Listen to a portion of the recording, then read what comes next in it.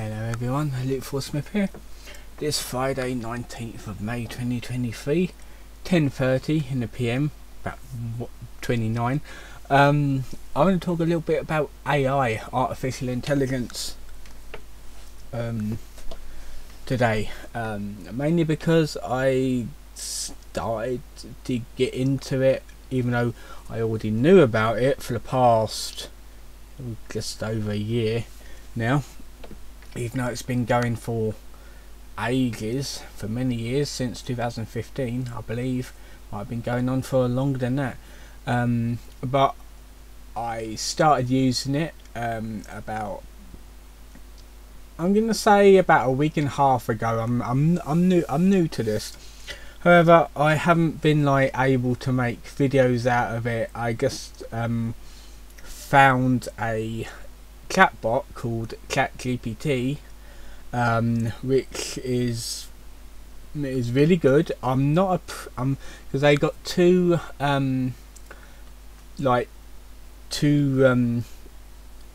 modes of it. They got the free go one, which is limited depending on if it's high in demand, or you can pay $20 a month and you can get the plus version, which is good if it's high in demand. Plus it's got the newest version on the plus version.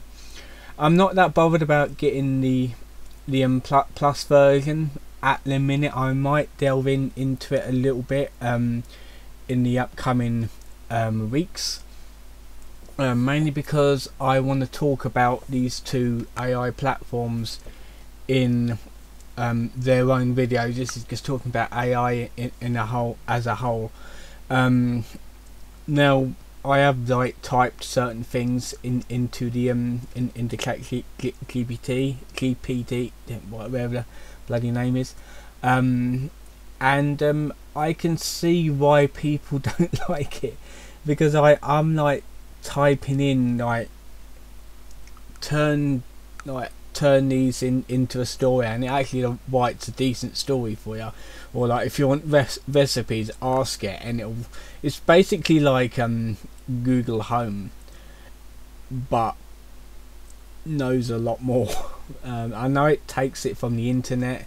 The person that made it, obviously ran the entire internet through this thing. It's essentially like Google, but you can actually use it as a chatbot thing. You can talk to it as if you're talking to another person.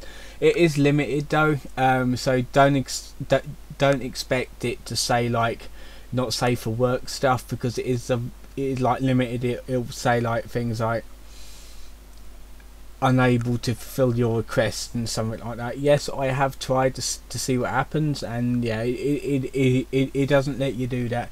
I know there are certain ways to incorporate that into incorporate a set code into it, but I don't do coding. I don't do anything that's too tedious and probably mess up my computer. So because use it how it is, I'm happy how it is. Yeah, I can see the problem with it. You can put into it, write a CV, or what is the answer to this, or write an essay on this, that sort of thing.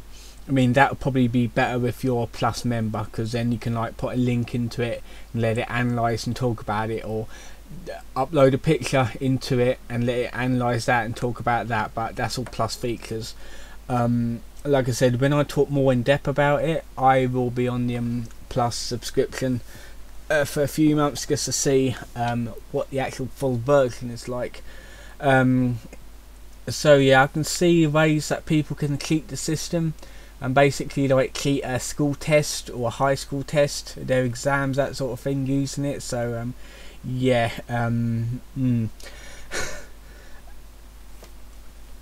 there's another one, even though I completely forgot the name. I wonder if it'll come up on my on Google. Where is it? Is it this one? Is it this one? Let me just have a look. Let me just have a little look. because yeah, I think it is this one, Runway, the picture, like the ones that you can like from text. Yeah, it is. Yeah, text to image. Yeah, that's what it is. Yeah, it is called Runway AI, and you can basically use it for a manner of things, but I ended up using it for text to image. Basically, you put in a prompt, and then it will generate 1 to 4 images from that prompt, depending on how many you'd like to generate. However, because I'm using the basic version, the free version, I get like a certain amount. I think it's like 130 images in all,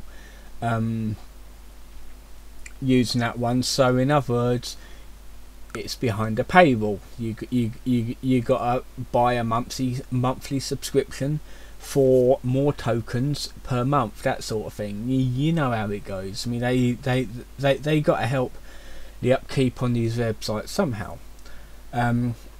But I put in like random text, like something that will look funny and stupid when it actually comes up, and it did actually come up with some really weird stuff. I'm not gonna lie, but like I said, I'm gonna make a separate video on this, and so I'm gonna make 2 separate videos for these 2 programs I've been using, and explain them a little bit more in depth, and explain the actual, show you the outcome and the examples of what I generated using these AI services.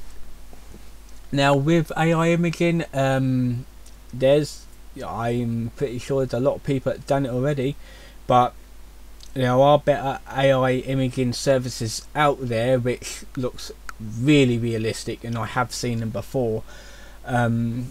People's gonna make a lot of money by generating images and selling them on the internet, like Etsy or like Facebook and stuff like that. They're gonna make a fortune, which I probably won't do because it's most likely illegal. But yeah, hopefully it will be more contained, like more controllable, because like you don't want people going around selling artwork that they generated online for free and it was not made by a real person. So like if you're buying this artwork off of people, you're not supporting real people, you're supporting a bot, in other words. So you're not really funding the economy that well. So yeah, it needs to be a little bit more controlled, so it's a bit more better to use, and people need to understand it a lot more, because I know there's going to be like boomers saying we don't know what this is, and they're falling for something that is not real because it's AI generated. So yeah, there's going to be a lot of problems with this unless it's like sorted out in the proper ways. There has been a load of funny AI generated videos on YouTube recently though, especially with Donald Trump and Biden eating spaghetti together and Will Smith eating spaghetti and touching grass, and Jack Black eating peaches, that sort of thing. It's a really weird stuff. I don't know what program they use of that, but kind of interested to know, so I can make something like that. So yeah, it's interesting, a little bit scary, but it is interesting to learn about these things, like get educated and that sort of thing. But anyway, I'm going to leave it here. If you want to know, yes, I have been playing a little bit more Resident Evil 4 Remake. I'm busy grinding up my, like, enhancing my weapons so I can get the achievements, and then I'll be grinding money so I can buy the infinite rocket launcher because I really want that, and I'll go for the hand cannon through mercenaries mode and that sort of thing. So I hope you enjoyed this video. Tomorrow will be a Daniel Larson wiki reading. I've got 2 articles lined up for that. I hope you enjoyed this one. Don't forget to like and subscribe, and also up there is the information if you want to help support the channel, you can. I'll see you guys next time.